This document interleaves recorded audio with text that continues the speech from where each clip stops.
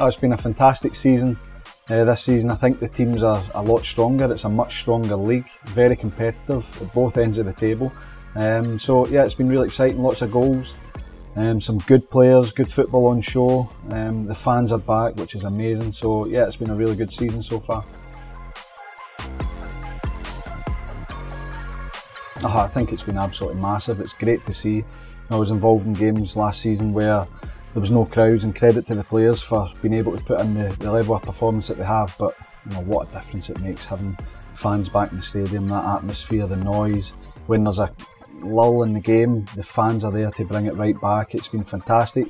I think most teams have had an upturn in fans as well, so it's absolutely brilliant. That's what football's all about. Yeah, we want to see good football on the pitch, but the whole atmosphere created by the fans is what we all want to see and hear.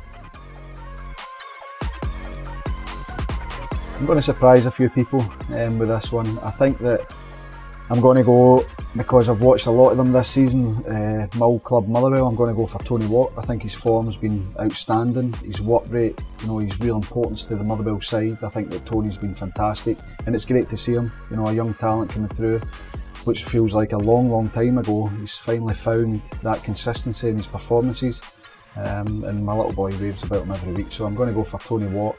And on the other side, this will surprise a lot of people, I'm going to pick a goalkeeper, and I'm going to go for Craig Gordon. I think Craig Gordon's been absolutely fantastic, huge part of the early success for Hearts.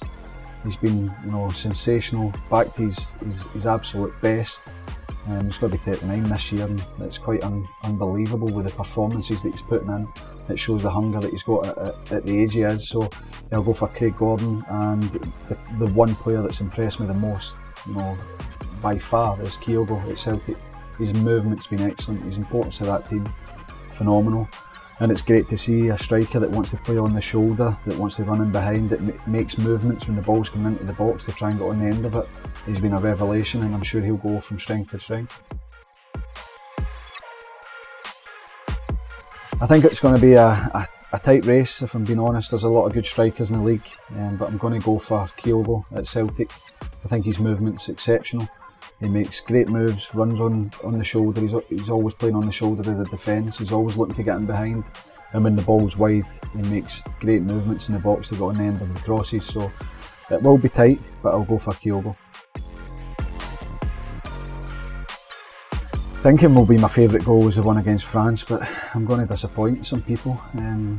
Although I'm extremely proud of it, the keeper should have saved it. I will put that on record. He should have saved it. It was a fantastic occasion, and it will be, live with me forever. But in terms of maybe the atmosphere, the celebration, your first goal is always the best one. Your first goal, my first goal for Motherwell, first goal for Scotland, first goal, whenever you move to a new club. But I think with the atmosphere, the noise, I'll go for the goal against Holland in the playoff, the first leg. I just think that playing against all these top players, little old Scotland getting the victory in the first leg, the less said about the second leg the better, but just the noise at Hampden is sensational. So I'll go for that one in terms of the celebration, the probably disbelief that you've managed to score against these players. And I have another one that I scored for Everton against Charlton. It's my favourite goal in terms of technique. I'm sure you can look it up, but if you want me to describe it, the ball comes to the edge of the box, flick it over the defender and volley it into the bottom corner.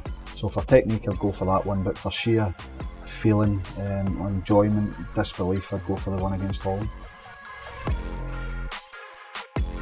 Yeah, there was superstitions. I don't remember every one of them, to be honest, but I think players like to keep a routine. Try and eat the same pre-match, try and get the same amount of sleep, get up at the same time, try and stick to a routine. In terms of superstition, when I was getting ready, I would always put on my left shin pad before my right shin pad, my left sock before my right sock, my left boot before my right boot, tie my left lace before my right lace. So that's as weird a superstition as I had. Oh, I love my job as a pundit. It might not look it, but I do love it.